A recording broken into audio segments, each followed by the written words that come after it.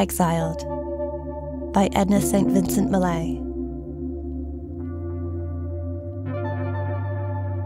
Searching my heart for its true sorrow, this is the thing I find to be, that I am weary of words and people, sick of the city, wanting the sea, wanting the sticky, salty sweetness of the strong wind and shattered spray,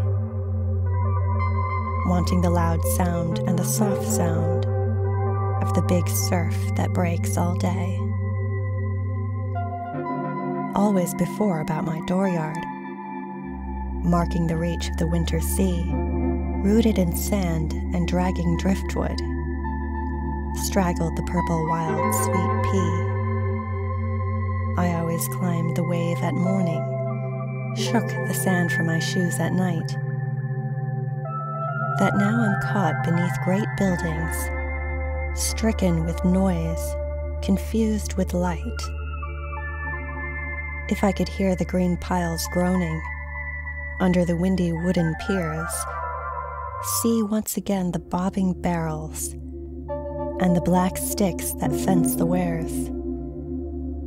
If I could see the weighty muscles crusting the wrecked and rotting holes, hear once again the hungry crying overhead of the wheeling gulls,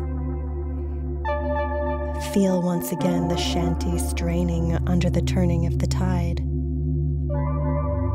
fear once again the rising freshet, dread the bell and the fog outside. I should be happy, that was happy all day long on the coast of Maine. I have a need to hold and handle shells and anchors and ships again.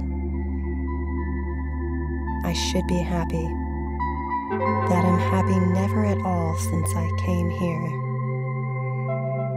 I am too long away from water. I have a need of water near.